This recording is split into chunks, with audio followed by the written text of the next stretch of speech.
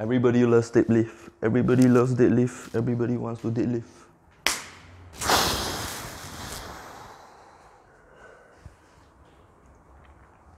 Alright, my dear sumo lifters out there, if you are wondering how do I get an upright position in a sumo deadlift, I tell you what, maybe you are looking in the wrong direction. I'm Clinton from Technique Matters. Today, I'm gonna show you how do I get into an optimal starting position for the sumo deadlift. When I was in Vietnam for a workshop, one of the guys actually commented about the sumo deadlift, and he believes that one should keep their hips as high as possible while maintaining a good position to allow knee extension. He is right, and hence, in order to get into a most optimal position for the starting of the sumo, one should always look at how the hip positioning is. Yes, you heard it. Instead of trying to be as upright as possible, we should always look at where your hip positioning should be. So everyone's body leverages is different. Today, I am gonna show you how to go into an optimal position based on your body leverages and muscle composition. Before we start on getting the optimal position for sumo, we must first understand the basic principles of the positioning for sumo deadlift. As you can see from this illustration here, what we want to look at is a very stable and solid base, whereby your toes are in the right direction, so we always want to look at the toe positioning and behavior. Number two, we want to look at where your knee positioning is. Where is it angled? So we always want to angle outside and outwards, not forward. So your knee cap should always be facing the ends of the bar. And number three, how do you create external rotation of the hips?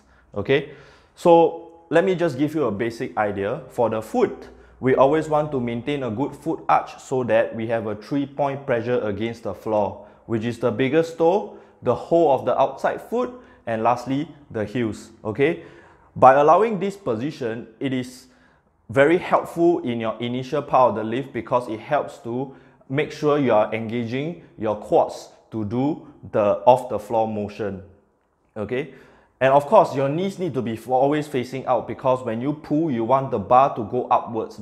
If your knees are facing forward, it is very hard to engage your glutes and also for the bar to maintain a straight line up, because if you pull and kick forward, the bar will roll forward. Okay, no matter how strong your legs are to keep the bar in place, it is very hard for you to keep the bar going upwards. It will keep rolling forward. And lastly, which is the most important part and the part where I will mention the most and I want you to put attention to, is your hip behavior and how you create external rotation. So today, one of the most important things for a good sumo deadlift is how do I engage the glute medius. Okay, if you are unsure what a glute medius is, this is an illustration and then you can take a basic look at where the glute medius are. Alright, so if I want to actually feel it, you just have to put your hand behind to your lower back and slightly below and to the side. This is your glute medius, the chunky part. Okay, it's not as big as the glute max, but that part of the muscle is very, very important to create external rotation. Okay, in the later part of this video, JJ is going to show you how to improve that glute medius awareness and how do I strengthen the glute medius. So once again, glute medius is the one, and external rotation of the hips is the one that we are talking about today.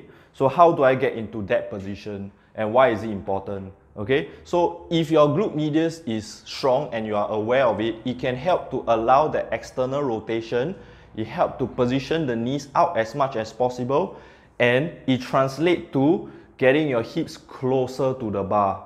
So obviously when your hips are closer to the bar, your positioning, your body will look more upright. Okay, so do not compensate your torso position and torso behavior, meaning rounding of the back, to get your hips as close as possible, because this is one of the problems I see from my athletes and people out there. Okay, so if you are doing something like this, where your back's round to get your hips close to the bar, then it's wrong. This is not what you want. What you want is this.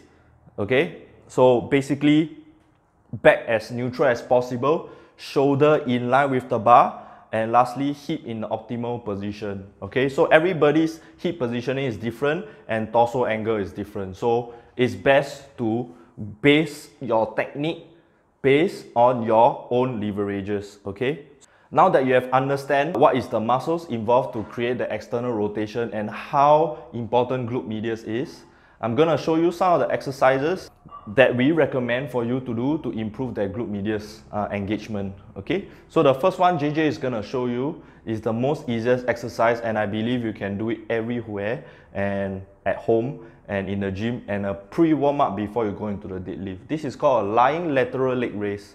Okay, so be sure to turn your foot inwards and lift your legs up so that you can feel the glute medius. Okay, so one of the most important things is you do not crunch your obliques down, keep your back as straight as possible, and then just move from hip down onwards. The next exercise is very good because it helps to create that awareness. It is very specific to the sumo deadlift, and also it helps to train that glute medius. Okay, this is called a sumo glute hold. So when you position yourself into this setup, you actually want to adopt the same sumo stance you always adopt in your deadlift. Okay, so from here, all you need to do is to fight against the band because the band is trying to push you in. So push the band out and then hold in that position.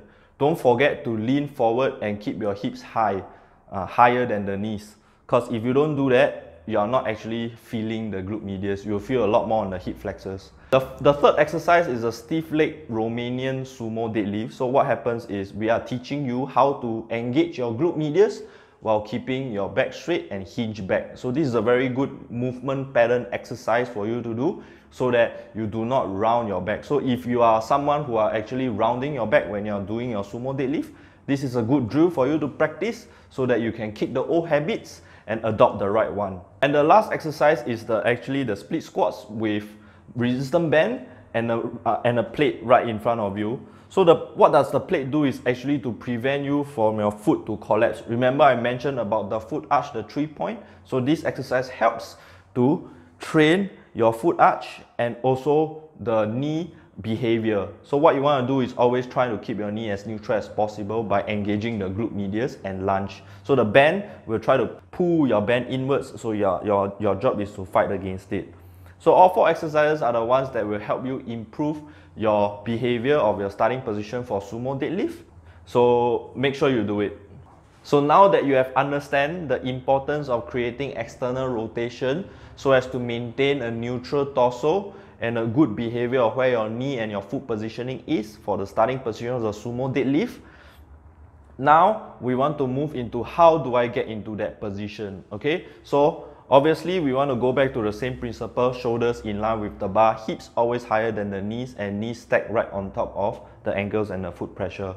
Okay, so in order to get into that position, there are 2 ways of doing it. The first one is the dynamic way of doing it, which is first, we want to set the stance first, okay? And then toe positioning. And once you set a toe positioning, this is the secret. In order to create external rotation from this position is to bend your knees slightly first. When you bend your knee slightly, then you can engage the glute medius and create the external rotation behavior. From there, you're gonna try and hinge backwards like a stiff leg Romanian sumo deadlift, and then you grab the bar. So once you grab the bar, make sure your back is straight, pull the slack, hinge in and out. The knees will go outwards and then you start to pull. Okay, so this is the dynamic way of doing it. The second way of doing it is the more static way. It's much more easier, and I recommend those who are new to sumo deadlifting, you should start in this first. This is a static setup. So once again, stance, start from the bottom, right? So stance, foot, bend your knees, external rotate first. Okay, so once you get this position ready, you want to slowly push your knees out as much as possible to your limit. Okay, so once you feel the tight sensation around your hips, that is where you hit the cap of your mobility. Next, what you want to do in order to reach the bar is to bring your hips back while maintaining a straight and neutral torso until your hand reaches the bar. Now, this is your optimal position. From here, brace, pull the slack, and then pull.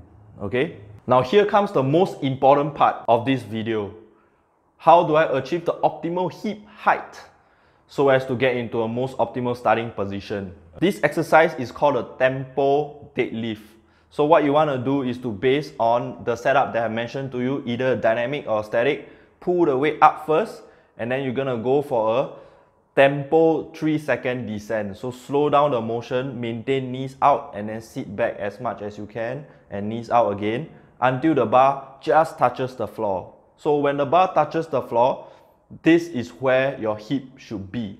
So at all times, in order to maintain consistency, every time you set up and pull, you want to feel that this is the right position, the hip position, okay? So by doing this exercise, you can actually find out where is your optimal hip height position based on your own leverages and muscle composition. What do I mean by that? So obviously, if you are someone with a long torso, you will have to start in the position where your torso is more lean forward, so you won't be as assumed upright, okay? However, if you are someone with super long arms and short torso, you will look like you're super upright, okay? But the more important part is finding the optimal hip height for your starting sumo position.